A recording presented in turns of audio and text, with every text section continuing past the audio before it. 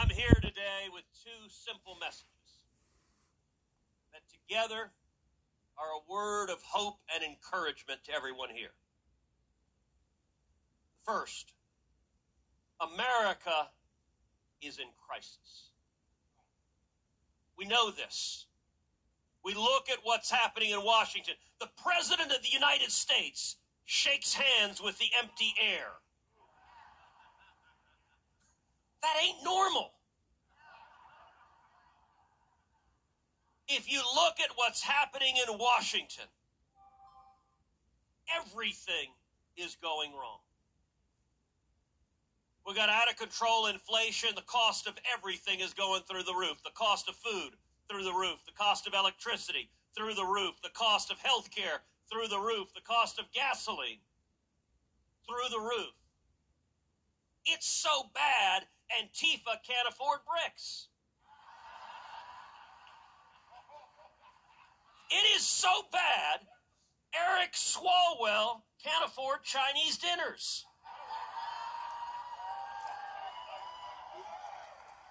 It is so bad. It is so bad that AOC can't afford fake handcuffs.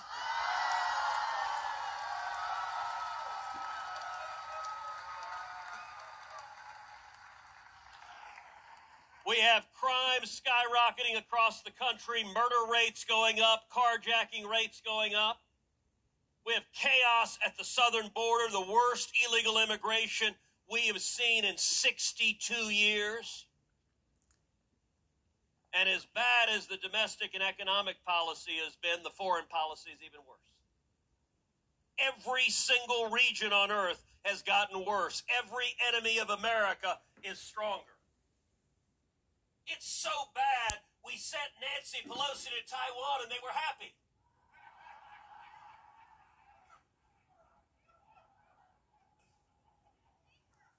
By the way, in a truly surreal moment, a Chinese state-owned newspaper said that when Pelosi came, the Chinese should shoot her plane down. The White House press secretary was asked, what does the White House think about this? And I kid you not, their answer was, we have no position on that. Like, what in the hell is wrong with you? Look, I'm no fan of Pelosi. But the only answer to an enemy of America threatening to murder the Speaker of the House of the United States is that would be an act of war, and the result would be devastating consequences.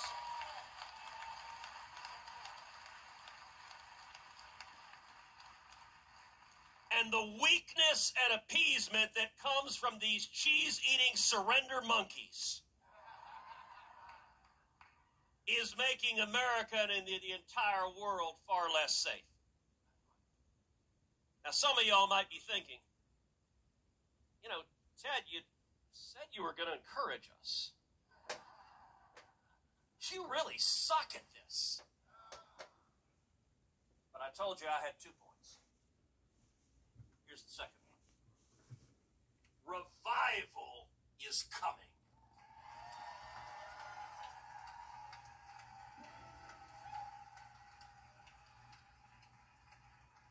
And I believe that with all my heart. You know, across American history, politics has always had a natural pendulum sense to it. One party gets in power, they go too far one direction, and the American people pull it back. Every terrible idea that comes out of Joe Biden and Kamala Harris, part of me grieves, but part of me celebrates. Because it's opening people's eyes, and it is accelerating people coming back. We are going to see in November not just a red wave, but a tsunami sweeping this country.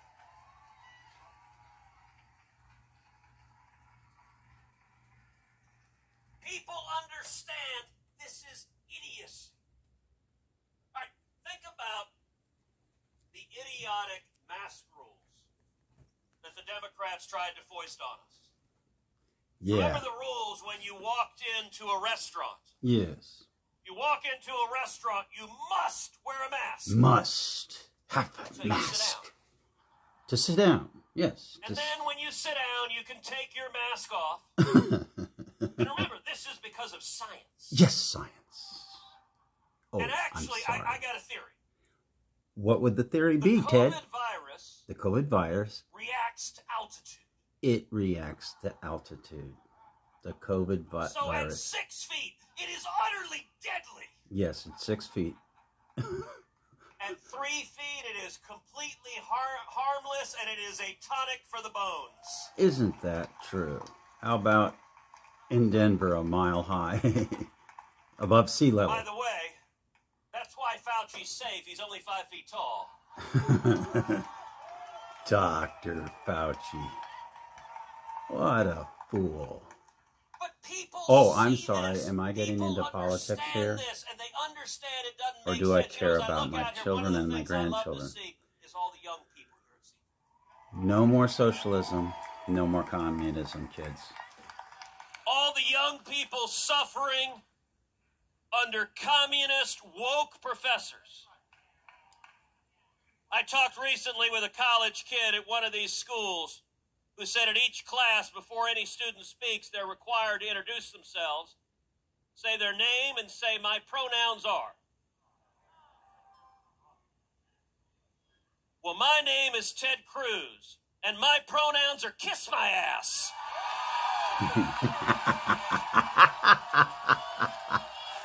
Yeah, baby. That's it. Woohoo! Woohoo!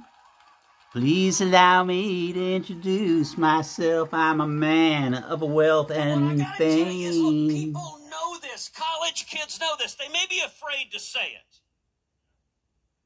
But if you see someone with a beard and chest hair and a voice like Barry White, that's a dude. Like, we know that. Leah Thomas, I'm sorry. Leah Thomas looks like Michael Phelps.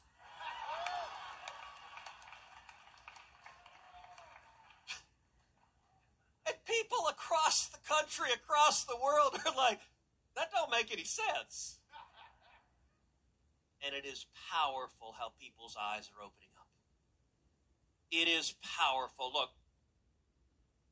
I'm focused right now on 3 things. Number 1, standing up and fighting every dumbass idea that comes out of Joe Biden and Kamala Harris and Chuck Schumer and Nancy Pelosi.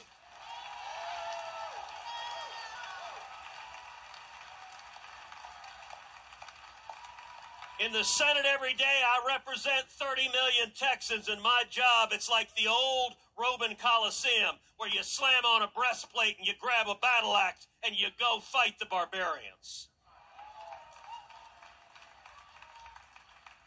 And as they say in the military world, it is a target-rich environment. Number 2, I'm spending almost every waking moment crisscrossing this country campaigning for candidates for the Senate, candidates for the House, because we're going to retake our country.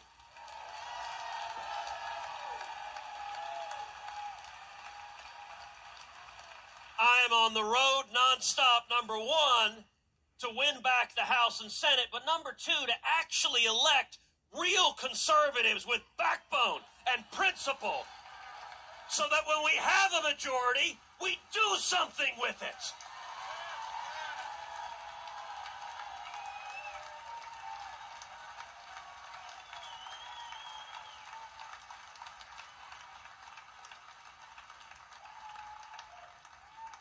And I'm going to make a prediction right now, which is come November, South Texas is turning red.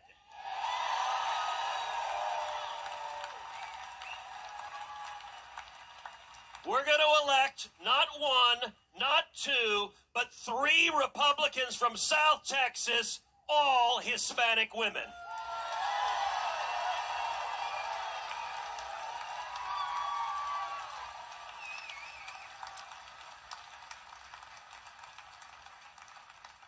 can't wait to see Adam Schiff.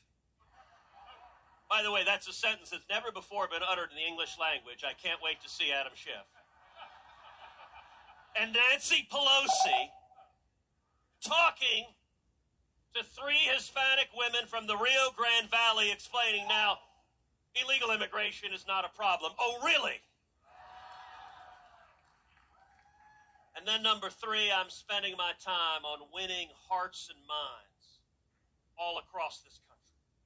Look, Republicans, we spend too much time preaching to the choir.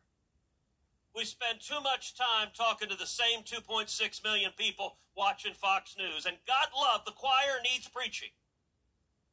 But we also need to be talking to young people and Hispanics and African Americans and suburban moms. We need to be talking about the blessings of liberty. Some of y'all know I do every week a podcast called Verdict with Ted Cruz. We launched it 2.5 years ago. It became the #1 ranked podcast in the world. We've had over 40 million downloads every week. We beat CNN's morning show. So I want to ask y'all to do something. Take out your cell phone. Take out your cell phone and text the word verdict to 24005. Let me give you that again. The number is 24005. Text the word verdict. You'll get a link back to subscribe to the podcast. And come share it with your friends. Share the blessings of liberty, because every one of us, all of us have a platform. All of us have the ability to speak to our friends, to our colleagues, to our families, to our neighbors, to be evangelists for liberty, to be happy warriors. And I got to tell you, I'm looking forward in January of next year. I'm going to be walking along the hallway in the U.S. Capitol, and I'm going to bump into a little man carrying a screwdriver, coming to change the sign on Nancy Pelosi's door.